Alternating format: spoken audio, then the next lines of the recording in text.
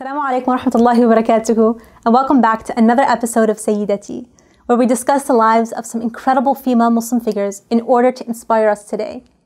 This time, we'll be discussing the life of Nafisah bint al-Hasan, who is the great-great-granddaughter of the cousin of the Prophet ﷺ and the fourth Khalifa, Ali ibn Abi Talib, and of course, hence, a direct descendant of the Prophet ﷺ himself. She was born in Mecca in the year 145 Hijri, approximately in the mid-8th century AD. She joined her father at the age of 5 when he moved to Medina, and during their time in the city of the Prophet, Nafisah would go with her father to the masjid and listen to his teachers alongside him. For years, she remained in this environment, studying both hadith and fiqh from the local scholars. And before she even reached puberty, she received a nickname from the community, and she was known as Nafisatul Ilm, or the gem of knowledge. Once she got older, she got married and later moved with her family to Egypt, where she was warmly welcomed by the community and spent her time in worship and teaching, as well as spending her wealth in taking care of the sick.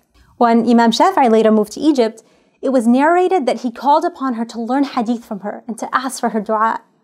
And upon his death, his funeral was carried all the way to her home just so she could directly make dua for him. In the example of Nafisah bint al-Hasan, we have the story of a woman who was raised to be a scholar.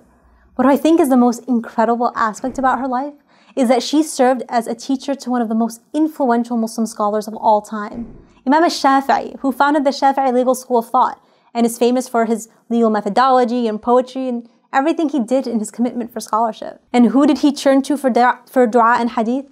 This woman, Nafisah bint al-Hasan. This wasn't unique to Imam al-Shafi'i.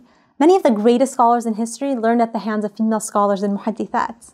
So next time you're amazed by the words of Imam al-Shafi'i and the like, remember a woman like Nafisah bint al-Hasan and be inspired by her commitment to knowledge and hadith.